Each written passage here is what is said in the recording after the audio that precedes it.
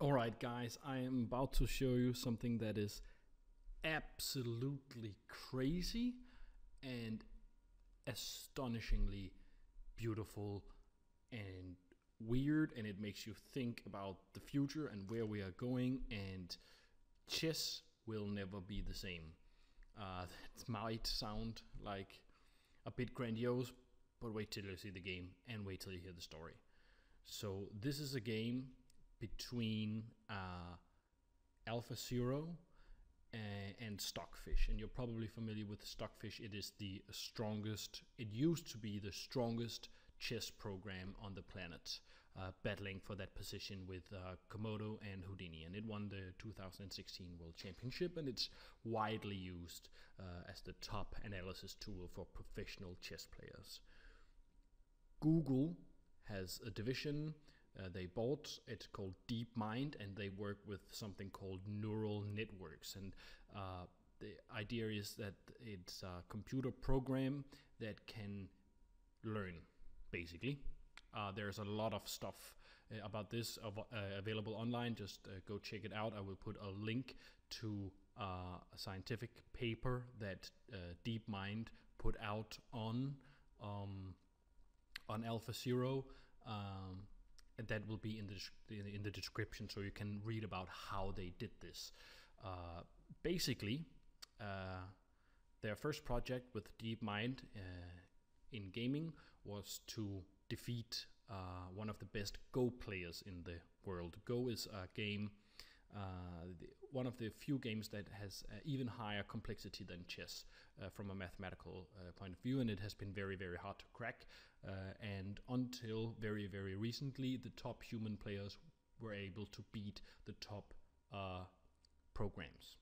But then DeepMind under Google, they programmed something called AlphaGo, and AlphaGo was able to play against itself and learn from its own mistakes. It did that millions, if not billions of times, until it was strong enough to compete and actually beat a guy called Lee Sedol, I believe. Pronunciation is completely off, of course. And it beat him convincingly. And now they have taken that approach and they have generalized it. So what that means is that they have changed the way the neural network works. So you can basically put in any game that has the characteristics that we're looking for. For instance, it's a game that you should be able to win, so that you can evaluate it. It's not subjective and all of this. So like chess, checkers, Go, shogi, all of these kinds of games.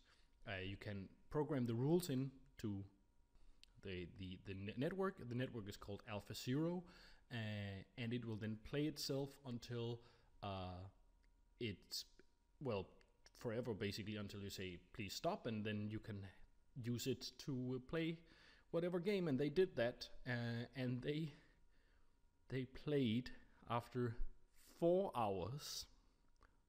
4 hours of training. They played Stockfish. They played 100 games.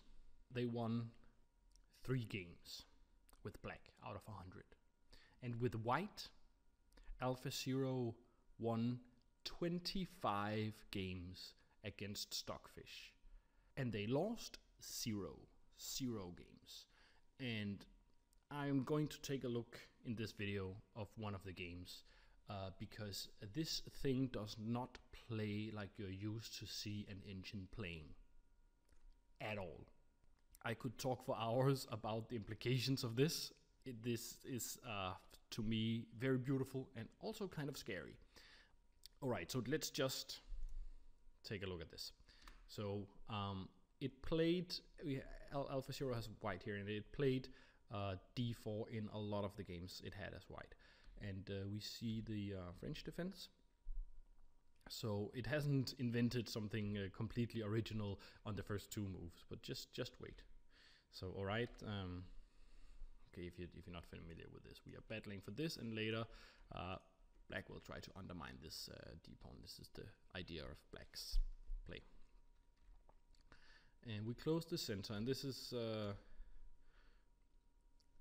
back in the old days, how you beat computers, the accepted wisdom was that you made a very closed position, and then you maneuvered very, very slowly to suffocate the computer, because you would exploit what's called the horizon effect, that if the computer cannot search and find anything concrete, it'll just get lost in the wilderness of variations.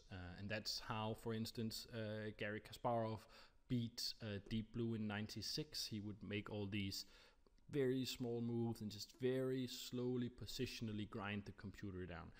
And well, the formula has been updated based on, well, what is now ancient wisdom. So all right, it's very typical. We reinforce our center with this move, and these pawns will be here for a long time. And their idea is to have a keep black boxed in. That's the whole idea. All right. So black does not want to be boxed in, so he will undermine the pawn. This is very, very common theory in the French defense. And we protect the pawn with the knight. The pawn is captured, and instead of immediately recapturing, we make this move with the knight, because we would like to recapture with this knight. All right. A little check is thrown. This is about the time where, you know, stuff gets interesting. So we block the check with a bishop like this, and after this, black says, "Oh, I was only joking. I'll put my bishop back here on c5, and I will protect this pawn." And AlphaZero says, "Nope, nope. I will gain space, and I will push you away." So after black retreats all the way, we can AlphaZero can comfortably recapture this pawn. And this might look a little weird, because now we cannot use this pawn. If it had been here, we could use it to reinforce to play c4 at some point. But that AlphaZero thinks this is not necessary, and it likes the space it has here, and it really likes space. It really likes space, and it really understands the advantage of having space. So develop the pieces. Black develops a piece. Nothing revolutionary about that. So again, black is trying to undermine the extra space and free his pieces, and AlphaZero does not want Stockfish to have place to maneuver at all. So the knight is kicked. The knight is kicked, and we have this exchange. And now we are back to this triangle of pawns in the center that we also started with, even though at this pawn is not the original D pawn, it's the C pawn. So Stockfish is basically being cramped still. So white has maintained his or her or its positional idea. The strategy, it plays with a strategy that flows throughout the entire game. There's none of this, you'll notice there are none of this random moves, computer bullshit that you'll very often see, where in a closed position a computer will just play seemingly completely random moves because it has no plan. Seemingly, AlphaZero has a plan. Right. So the knight is developed, and we just AlphaZero just says, you know, I like my space. I want to keep you cramped. And Stockfish goes on the attack, and now we put the bishop on very good diagonal. It is the good bishop. It is not hindered by its own pawns. And we see, just give me a second. And Stockfish says, all right, thank you very much. I will capture your bishop with my knight, and I will have the 2 bishops. And generally, we say that having 2 bishops is an advantage. But what do we also say? We say it's an advantage in open positions. This is not an open position. And it was the bad bishop of white that we got rid of. Had Black been able to get rid of this bishop, the evaluation would be completely different. So Stockfish clearly does not understand the strategy that AlphaZero is using. Now we see a very nice move. Like, this is just beautiful. So if I was playing this and I somehow got this position against like some human, I would capture my knight like this. Or if I was super advanced somehow, I would do some maneuver like capture here and maybe try to get my knight into this square or something like that. But AlphaZero captures with the king, because the king only really needs to castle if there are issues with the king's safety.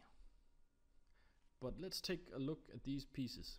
On the back rank still, no real ways to get out. Back rank still, these pawns keep it very, very, very much under control. These pawns in the center, not going anywhere fast, so probably stay on the back rank for some time. This bishop has 1 check here. Is that going to be a problem? Probably not. And this rook also not going anywhere soon. So Stockfish tries to get out with the bishop. King e3. You know, obviously. So that's how this AlphaZero plays. Beautiful. So the king is active. It will be nice for the endgame. If AlphaZero ever wants to trade into some endgame, the king will be close to the center. It can defend the pawns. And in the words of Wilhelm Steinitz, the king is an active piece. Use it. And that is what AlphaZero is doing here. So seems a bit like a computer move to me. This one, b6. I don't understand that completely. And now it's time, And now AlphaZero has everything under control. Put very, very nice pawns in the center. Protected them with the king, of course. So what do? We expand, we gain more space. Like this, g4. And Stockfish wants to undermine, of course, and free itself so it can use the beautiful bishops. And now, at least, the rook is in the game. And look at this. This is how few moves Stockfish has available. By the way, Stockfish, when I run this on my computer, it has 4 cores, like an i7 machine. The new version of Stockfish says 0.00. It says this is a draw, and it's comfortable that it can hold this. And it moves the bishop back to protect here, and so that's, you just see how AlphaZero is just keeping Black completely boxed in. There is no way to get out. This rook is on an open file, but where can it go? We are covering all of this. You could go here, and then what would you do? There's no use for it here. We even have this one. So, all right, gain more space. We know the plan. We know how it plays now. Gain more space. Kind of a random queen move. So the queen, it's not completely random. The queen wants to come in here and maybe threaten some stuff. But if you look at how this king is, it has made like it's castling 2.0. This is the next level of castling. It's castled in the middle of the board. So the queen can get into the position, but everything is protected. It has no.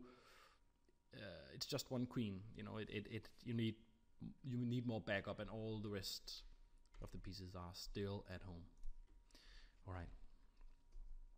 So we gain the space over here. Rook goes over, ready to infiltrate. So Stockfish does not want to keep this pawn protected forever, but as soon as it plays this move, it also says I'm not going to have a pawn break anytime soon, because with this pawn back here, we could dream of pushing f6 at some point, trying to do a pawn break. So Stockfish made it even harder for itself. Not that I know any. I can easily say, oh, there was a mistake by Stockfish, but it's not that I can suggest anything better. Rook c2, just trying to double up.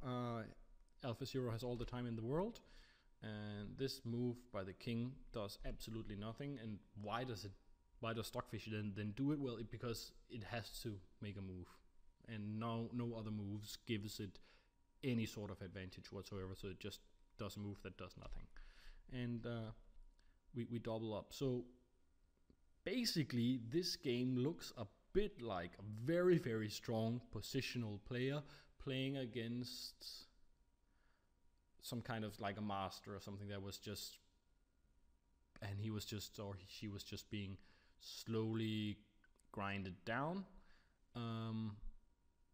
Except this is Stockfish, the silicon monster that makes no tactical mistakes at all ever, apparently. Apparently not so. The tactical mistakes are just extremely deep.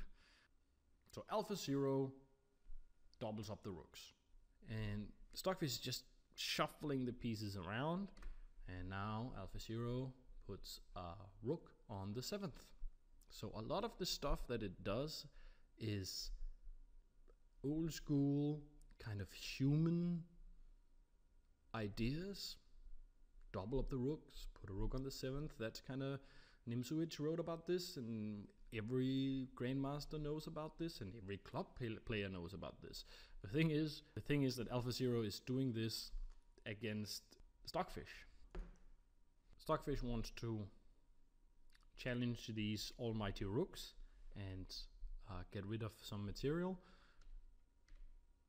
And AlphaZero is very, very happy to oblige, because like, look at these pieces, all on the back rank and no future whatsoever. Look at this bishop. I mean, it's disgusting. Infiltrate with a rook in number 2. There's a little threat, so we just go back and says, no, it's no problem. And we see these ridiculous king moves by Stockfish. And now we are probing a little bit over here on the king side. And this is about the time where the game goes into the next gear, where it just goes from being beautiful positional chess to just being absolutely out there, beautiful and scary. Stockfish still convinced it's doing okay. It says, I will threaten the knight. Here we have a little surprise. How about that for a move? How about that for a move? Okay, so let's just get rid of the tactical mess here, so we can like clean up the position and see what this is about. Capture like this. Recapture with the queen, keeping our dangerous outside pawn, and now recapture the bishop. This is a piece sacrifice, and there's no immediate tactical justification. So I'm not going to show you some amazing way where black is going to lose the queen in the next couple of moves at all. This is a long-term positional sacrifice, and it's under the same theme that the entire game has been under. This crap bishop, this crap rook, and this crap queen, and also this crap queen, really. None of these are doing anything.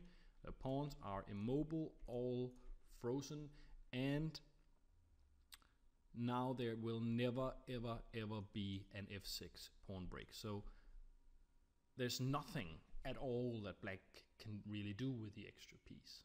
This is kind of a piece sacrifice where, like, if you saw Aronian play it, you would go, oh, that's a very beautiful practical idea. Of course the computer will refute it in a second, but it will give him practical chances or whatever. But no, this is not going to be refuted by Stockfish. Alright, let's start some fireworks. We play f5 here because you cannot capture like this, because this check is going to pick up the bishop.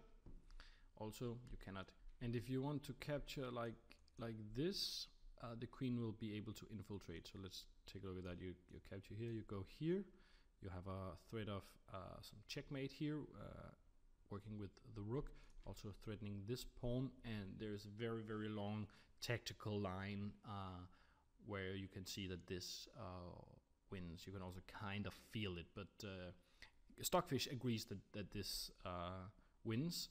I'm not going to show the entire line, it's quite long to justify this completely, but Stockfish agreed, so it didn't capture the pawn. Instead it played rook g8, and now we see the queen coming in slowly. Still, you cannot capture any of these pawns. We're just trying to orchestrate a defense. Black is a piece up, but defending. And now we play f6 ourselves. So this pawn is super strong. It's going to be a queen maybe someday, and there's no way to undermine it. This pawn chain is rock solid. Right, a ridiculous king move again, doesn't do too much. And now we see a mysterious king move by AlphaZero that I don't really understand. Again, king move by black, and this rook move also a bit mysterious. Maybe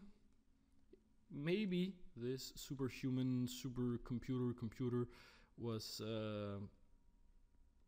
even getting a little bit lost in the variations here, or maybe this is just way too deep for my pathetic little mind to understand. So black is just going back and forth with the king, and now we see the queen coming in, and of course we are hoping to get a queen trade, and we do get a queen trade. And of course, you know, normally the queen trade should benefit the defending side, because now there's, you know, you have less threats to defend against, and the threat of being checkmated is not that high. But this pawn is going to fall. These two pawns will be able to push and maybe break free, and you still cannot use your extra piece, and your rook is still crap. We make sure that the rook can't go anywhere. Keep it chained. Keep it chained to the pawn. And I don't know if this is just pure desperation, because of course we are easily able to catch this pawn. And this is about the time where Stockfish really realizes that it's losing, actually. And even on my machine, and this was run on optimal settings, so like 64 threads on some really badass hardware supplied by Google when they played the games. So it wasn't playing like a weak version of Stockfish or anything like that. But even on my measly 4 cores, you can actually see that it's losing now. And we just capture the pawn and get ready to use the king in the endgame to and the rook to break free over here. And now we have a passed pawn. We have two actually, this one and this one. And we just infiltrate. Just go over this kind of quickly, because this is this is kind of understandable how it plays. And now we threaten to queen. This move is also just typical computer move. Like, I mean, any human player would probably resign here. So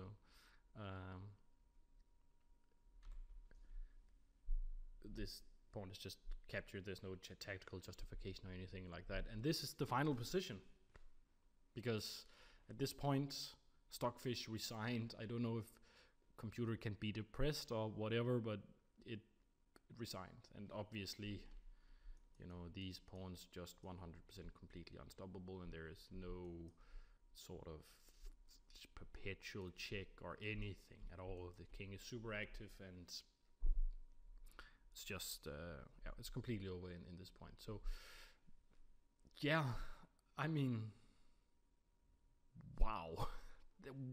What a game.